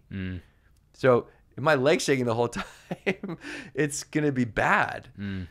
Like I'm screwed basically. So there was like the first time where I was at a point where it was like that black and white, like, so if I'm speaking and I forget something, I can improvise. I can go on to the next thing. If I trip, do you have like cards at all when you're speaking, or is it... No, I don't have cards, but I have it's very visual. So there's lots of photos and videos. And you know where to pick up certain subjects. Yeah. And so, there's always that. I always know that I'll be okay. Even if I fall, I'll get up, make a joke about it, whatever. But this was like, if I can't stop my leg from shaking, that's bad. I'm like, oh Lord, that's not gonna be good. So I was, I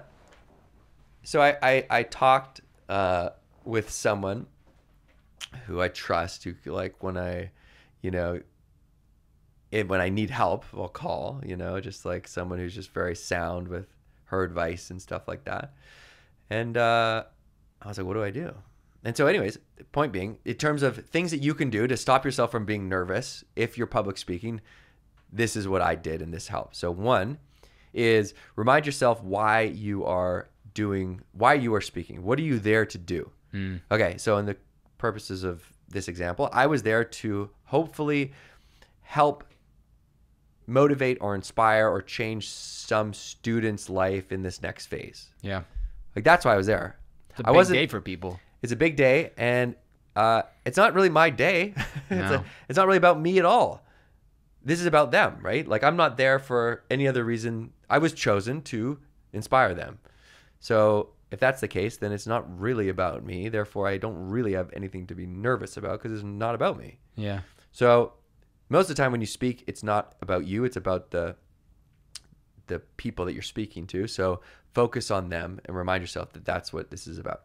Second is if you take in the physical environment of the space, that also helps. Because what you're trying to do is take yourself out of your head and into your body, or just simply out of your head. So by actually focusing on the room, the chairs, the lights, being present. Yeah, exactly. So you start to ground yourself. Yeah.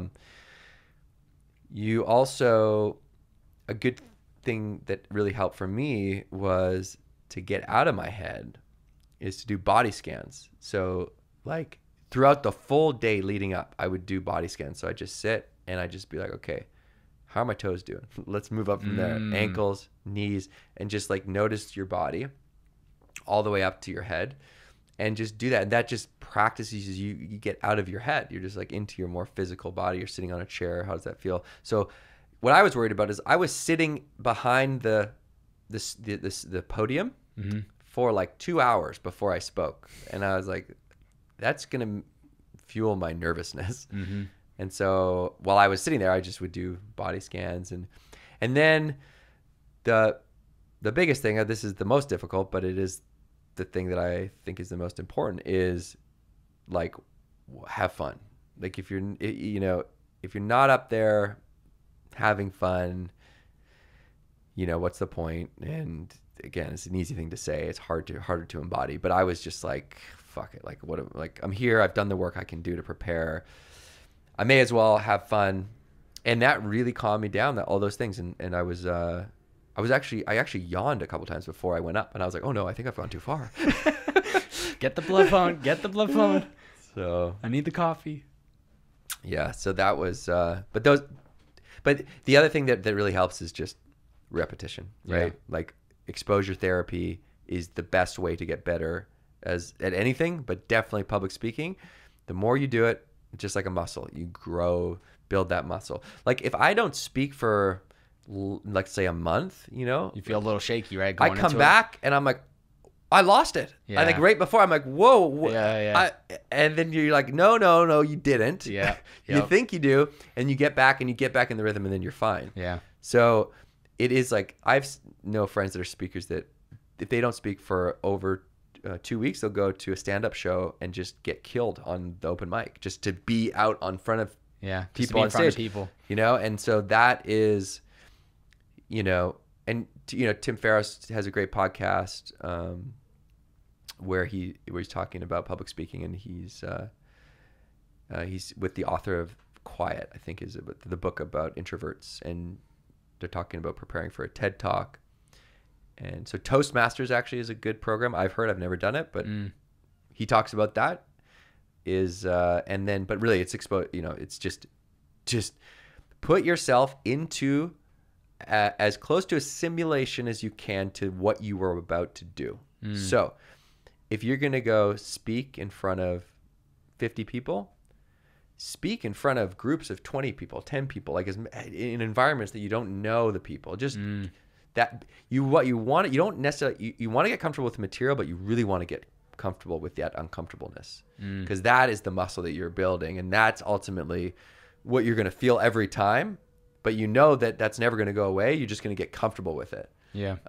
And you just get more comfortable with sort of like the actual art of speaking as well. So that, those things tend to help. And I think that's what I love about Yes Theory, is how they keep pushing that whole seek discomfort, because that uncomfortability ends up becoming kind of where we really start to find our true selves, our true happiness, like that chasing after the thing that makes us the most uncomfortable. I feel like you probably, even to a certain extent, you get probably a little nervous going into any opportunity to speak, but then once you're rolling, you're good to go. Even this, like I always get anxious before guests get here, because I put so much pressure on myself that I want to make sure it's something that they remember and it's not a waste of their time. But as soon as the mics start going, autopilot. I'm just bliss. Yeah. And it's the same thing when I go 2 or 3 weeks without a podcast. I'm like scratching my neck. I'm like, it's like a drug. It's like, I need to get somebody in here. Am I gonna forget how to run the show? Like, what's gonna go wrong? But I think it's that consistency of just doing something over and over and over. That's when you start to just build the muscles, and you start to be more comfortable doing the thing. Yep. Have you ever thought about starting a podcast? Mm-hmm. Yeah, I've been thinking about it as this like sort of next phase with like the next piece of whether it's like an audiobook or a book and podcast and yeah, I think that it's something that I would love to do and just kind of figure out when and where. Yeah. I think you would crush it. Thank you, man. Either interviewing or, so like another Tim Ferriss type podcast. Sometimes he does solo pods. I feel like there's so much that you could talk about within just certain topics that kind of spark your interest. You could talk about whatever, but then also just the people you're surrounded by. Those conversations like we're doing today would be extremely insightful and valuable to people like me. Would kill to listen to a podcast like that. So I feel like at some point you would absolutely murder that. Thank you. Why if somebody is looking to book 10 different speakers, right? Or they have one position and they're looking at 10 of them, 10 different speakers to possibly come for this one slot. Why should people hire you? I think that they are ultimately gravitating towards like real speakers. I think that that authenticity is the most important thing, and along with that, like good message and story, obviously. But like I think that if you can be yourself first and foremost, that was what's going to connect with the people sitting in those chairs, and so I try and do that. Yeah, and I think the authenticity, once you can. When you can actually just be your so complete self, it is the best feeling in the world because you're so unapologetically yourself that nothing matters. Nobody's opinions, whether you hiccup and you make a mistake on stage and you laugh about it and you keep going, it's just like it doesn't matter because you're so much yourself that it's almost like the end of 8 Mile, the movie with Eminem, where he's like literally calls out every diss on himself, and then the guy has nothing else to say because he's like he just called himself out on everything, you know. So it's just like when you are so comfortable in your own skin, which it's a gift, right? And I think some of us are fortunate we can find that balance of like trusting that it's okay to be who I am, but also reminding those out there that like you can just accept who you are and know that everybody has their strengths, everybody has their weaknesses, but you just have to make best of who you are and just speak the world. Who that person might be. Couldn't agree more. I'm curious. You're 35 years young today, I believe, right? Yep. I'm 25 years young. If you were sitting across from the 25-year young version of yourself, what's the advice you would give him? Sitting across from 25-year-old me? Yeah. It would be like, I mean, again, it's hitting on the same themes and it's cliche, but it's true. It's just like keep following the things that give you energy, you know, because there's a time when I was so focused on succeeding at the production company that we had started, and ultimately I'm not as involved anymore, that I thought this is the right trajectory for us and for me, right? Is to like, now let's make shows like the one that we did and continue and build a successful production company. But ultimately, after years of grinding, it's just like I just was not happy. I just didn't, it was not what I thought it was going to be. The work was different. It wasn't creative. I wasn't working with people that I love to work with, not the guys, but the actual networks and production partners and blah, blah, blah, blah, blah. And so I was, after 3 years of that, of just like, it was working, but it was fucking hard. Yeah. I was like, I'm out. Like, I can't do this anymore. And I shifted into speaking, and then it was just like the ease that came from that of like, following that, of that thing that just comes easy, like for me to speak, I love to do it. It's easy for me, and it seems to make an impact. And so those are the roads you want to follow, like not what you think you should be doing, but find that thing that like you can do better than other people that just comes. It's almost like you almost feel bad that you're getting paid for it because you're just, it's so easy. You would do it even if the money wasn't involved. That would be the dream. And I feel really lucky that I think I found that for this, next phase. And I think I could have got there a lot quicker. After like 25 would probably just been about the time when, the show and the book, and well, it's probably like, right after the show. And I would have just been, instead of like putting all your pressure on yourself to do what you think you should do after like, now what's next after the show and the book? It's just like, that doesn't matter. What do you want to do? Yeah. What scares you the most? I think I still get caught up about failure or what's below that, which is like what other people think. Like, I'm a perfectionist, and I think that a lot of that's driven by what I think other people think. And I think that if I could let go of just that, I would worry about less stuff, you know. I think it's a double-edged sword, because I believe that's also what has gotten me to where I am, is that perfectionism. Yeah. But there comes a point where you just got to let go. Yeah. And I worry about too much stuff. And I think that my goal is to not have any sleepless nights because I'm worried about something. Like I don't ever want to worry about something so much that I am not able to sleep. And I think I'm getting better at that, but like, that's success. Yeah. It's like being able to sleep soundly. I mean, some people can just knock out and they'll sleep no matter what. 30 seconds. That's great. Most times. I know. You should be thanking the Lord every day. So like me, it's things will keep me up at night. Yeah. And if I can't sleep, it's not good. Like I'll get, then I can't function. And so that would be that if I could let go of that, that's because that stuff obviously like it eats me up. Yeah. And we really kind of got through it quickly in the beginning of the podcast, but that kind of stems back to the environment you were raised in. But both of your parents, they were self-employed. Yeah. They weren't really putting too much pressure on you. Where do you think this whole from the beginning has become this perfectionist? And then secondly, off of that, what do you think was one of the greatest lessons that they taught you that you still carry with you?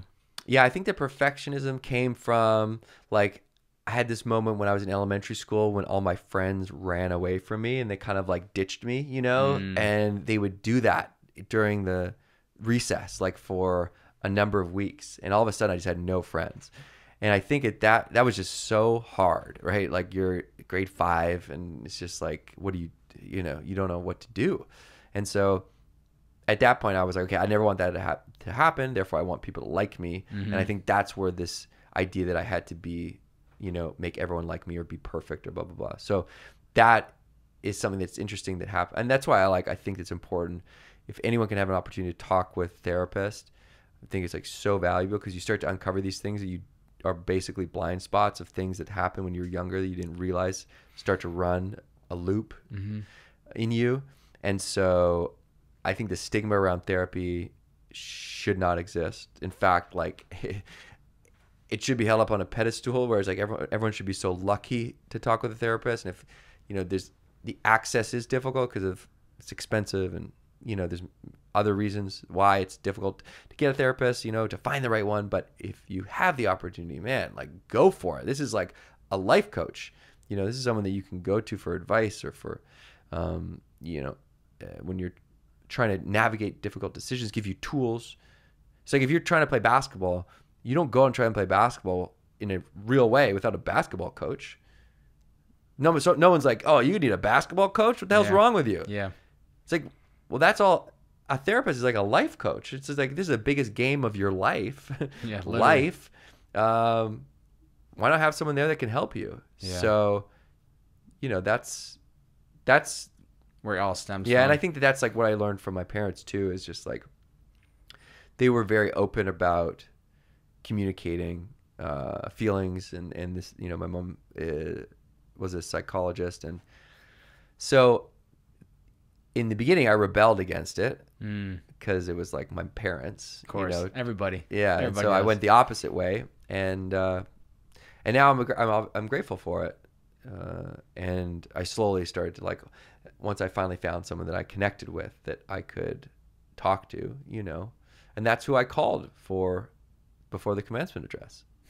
She was the one that gave me this great advice, and it really helped. Like I don't know what I would have done if I didn't have her, in that moment. So it's just like a good practice, I think, if you can, right? So so those are two things. What do you think Ben Nemtin's purpose is?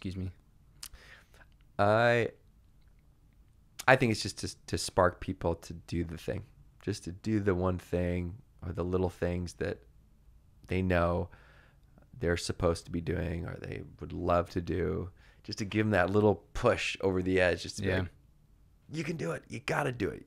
Not just you can do it, you have to. Yeah. You have an obligation to be who you truly are. If it's not for you, then it's for other people to show, to prove to them, to inspire them to do the thing. So, yeah. And I think you're doing it. I mean, you have been doing it for quite some time, man. You know what I mean? Like it's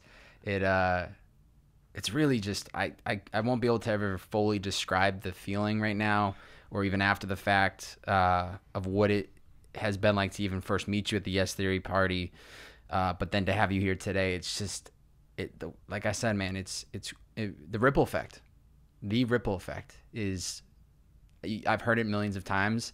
And every time that it happens in my life, it's like this awakening of like, you just keep putting out that good energy into the world and you keep, sticking to your lane and just doing what you got to do. And it all full circles at some point. And it really amazes me that we have even had a chance to meet and talk today. And it's been absolutely incredible. Before I get into the closing questions, this is when I reverse the role. Yeah. Allow the guest to ask me any one question. Could be about something we talked about today, something you want to know about me. 2 rules, though. 1, can't be directly about the podcast. Yep. And 2, it can't be a question I already asked you today. Okay. Any one question. All right. Let's get deep. So what do you think? Who is the person or the thing? You talked about Lewis, and so if it's Lewis, cool. But is there an inciting moment or thing that happened or person or that created the ripple for you, that either caused you to go one direction over the other or do something, make a move? Well, was it a person or was it something that you read? Or like, if you think about what can you draw this that you're doing now back to? Yeah, I think it was kind of something you had touched on early on in the podcast, and something that I had known doing the research was that you just had this moment of surrounding yourself with the right people.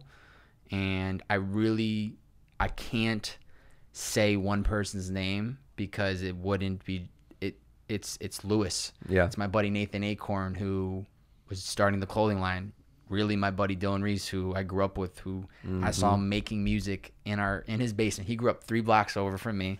Saw him making music in our basement to now full-time career, nationwide tour, the whole shebang.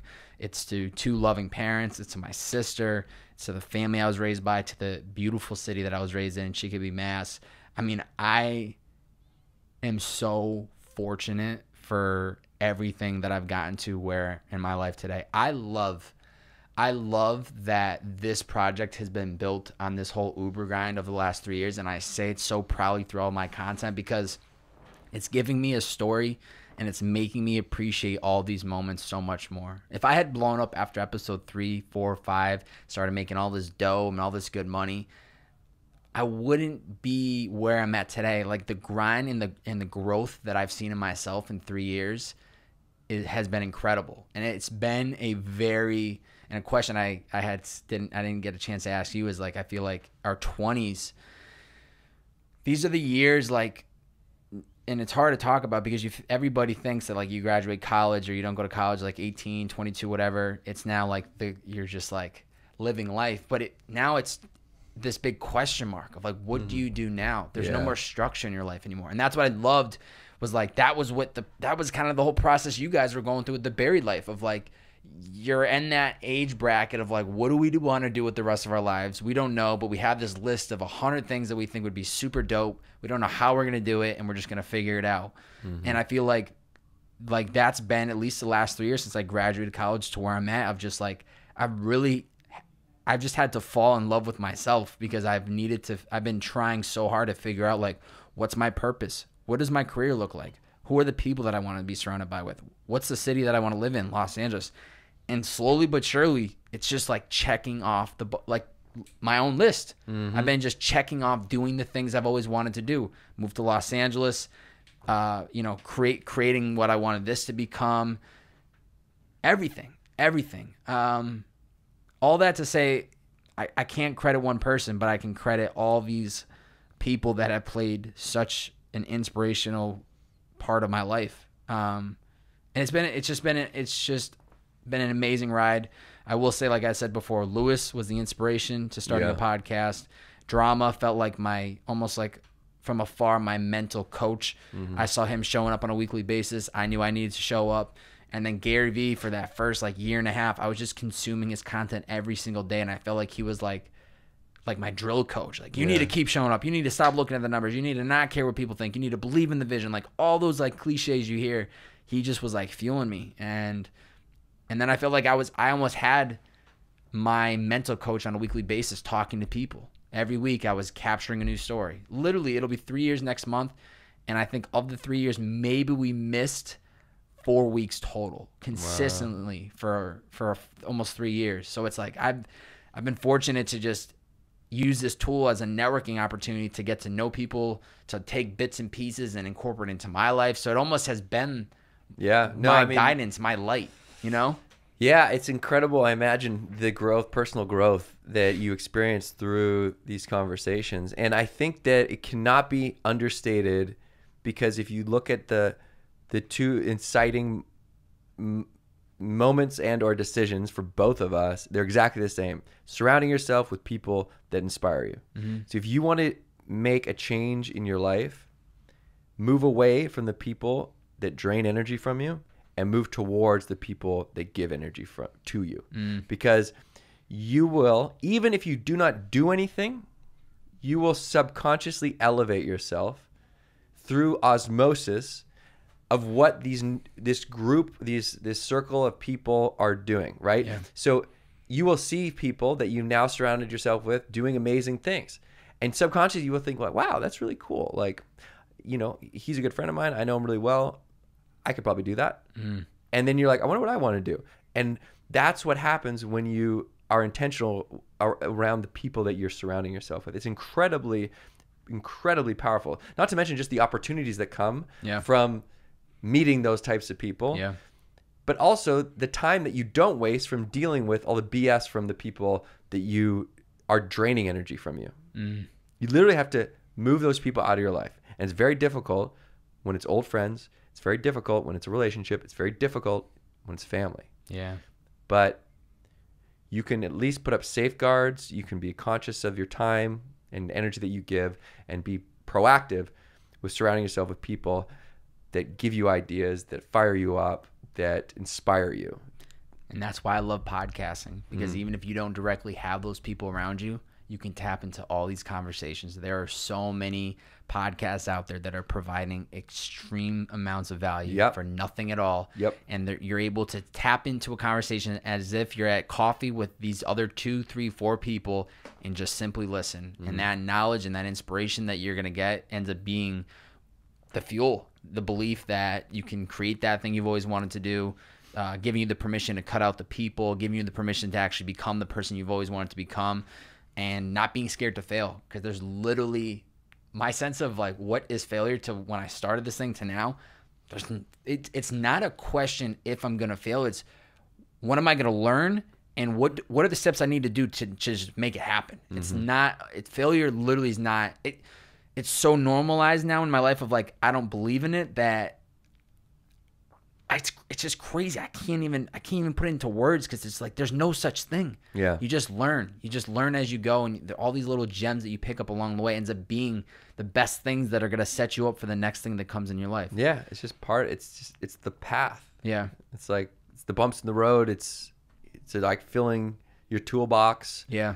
It's changing direction. I mean, it is true. And that is the best way to think about it, because at the end of the day, that is your life path.